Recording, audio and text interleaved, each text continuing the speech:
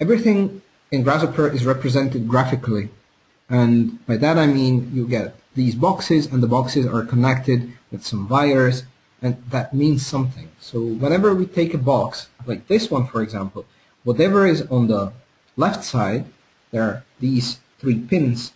These pins are inputs, and there is one pin on the right side, and that is an output. What does it actually mean?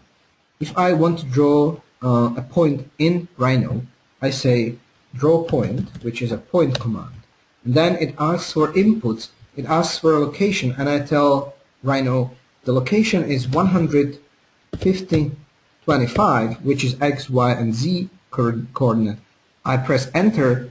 It does something inside that we don't know what it is, whatever it is, and it draws a point in the viewport. It's this one, and that's the output.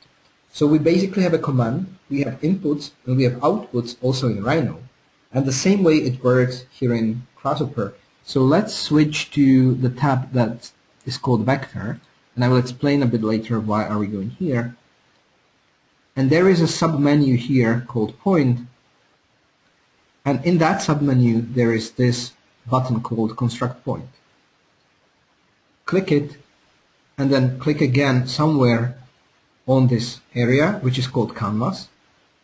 I click here, and it creates this box here.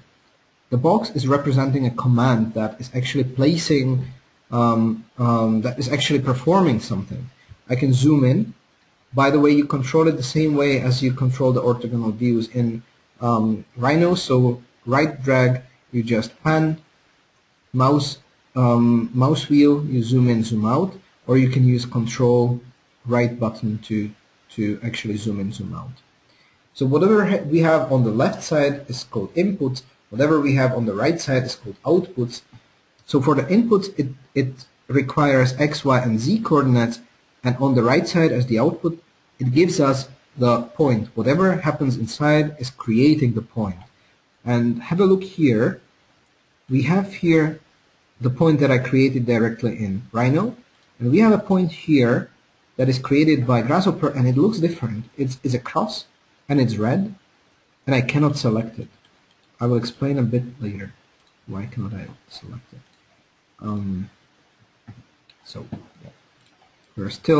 We're doing now both of these. We are not only doing the intro to Grasshopper, but also the basic logic, and also the controls, the way we zoom in and zoom out, and we are already drawing a point. That's cool. That's what we are doing. So we are proceeding pretty fast. So anyway, now we have one component here. This box is called a component, and we have no inputs and seemingly no outputs, but it's not true entirely because it already does output a point here, but it's a Grasshopper point that is not selectable. Whenever you place something here on the canvas, you can move it wherever you want. Just drag it, just like this. It doesn't change anything. It doesn't really matter where is it placed. So this is your playground. You can do whatever you want here. You can place the components anywhere you want. It doesn't affect their performance at all. And the way I placed it here was I clicked here and I placed it here. So one click, another click. Another option to do this, when I select this and hit the delete button, I just delete the component. Another way of placing a component on the canvas would be just dragging it. So I just dragged it. So single click, drag, release. Again, I deleted it. And there is another option how to do it, and this is the one that I use all the time, and I will encourage you to do it as well, but for the moment it's going to be a bit too advanced. If you double click anywhere, left double click anywhere on the canvas, you can search for the command that you want to have. And for me this was a point, but in fact I wanted to construct a point, so construct point. I made a typo.